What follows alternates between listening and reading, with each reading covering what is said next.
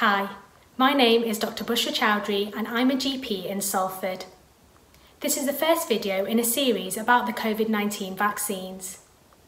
I've asked doctors from various specialties who are experts in their fields to answer some of the common questions we are all being asked about the vaccines. It's a frightening time with a lot of uncertainty for us all. As medical professionals, we are concerned with the amount of misinformation about the vaccines. I hope these videos will present the facts and that you will share them with your friends and family. They will be translated into several languages and will be available on our AskDoc YouTube channel. In this video, we will learn about how vaccines work and why it is important that people from ethnic minorities have the vaccine. Dr. Shuayb Elkhalifa, Consultant Immunologist and Allergist, please can you kindly explain how a vaccine works?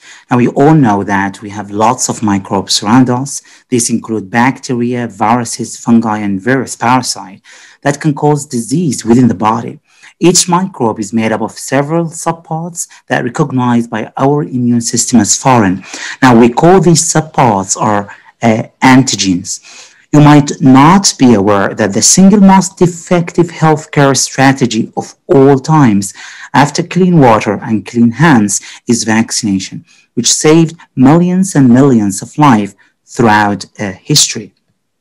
Now, how vaccines work? Vaccines contain weakened or inactive parts of a particular organism or microbes, and these trigger an immune response within the body.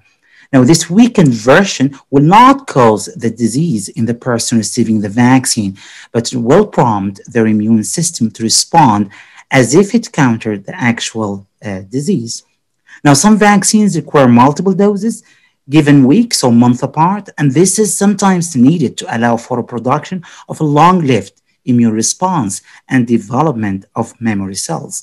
In this way, the body is trained to find the specific disease-causing organism, building up memory of the pathogen so as to rapidly fight it if and when exposed in the future.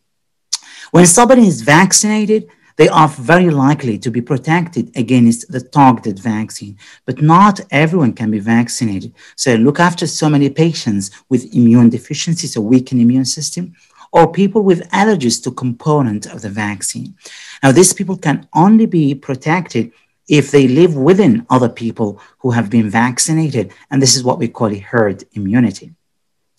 Now, no single vaccine provides 100% protection, and the herd immunity does not provide full protection for those who cannot safely be vaccinated, but will reduce transmission and severity of disease. So vaccination will not only protect you, but also protect those in the community who are unable to be vaccinated if you are able to get the vaccine. So get the vaccine if you can. Dr. Hina Shahid, GP and Chair of the Muslim Doctors Association, why is it important that ethnic minorities have the vaccine? Ethnic minorities have been disproportionately impacted by COVID-19. If you are from an ethnic minority background, you are more likely to get infected and you are more likely to develop a severe infection requiring admission to hospital, including intensive care admission, and also sadly you are at an increased risk of dying. The vaccine for coronavirus protects against severe disease. The increased risk that we see in ethnic minority communities is because of a number of different reasons, including working and living conditions, access to healthcare and information, racism and discrimination, and also underlying chronic disease. If you're from an ethnic minority background, you have the most to benefit from the vaccine because of the protection it offers. And so I would encourage you and your family members to get vaccinated if you are offered the vaccine.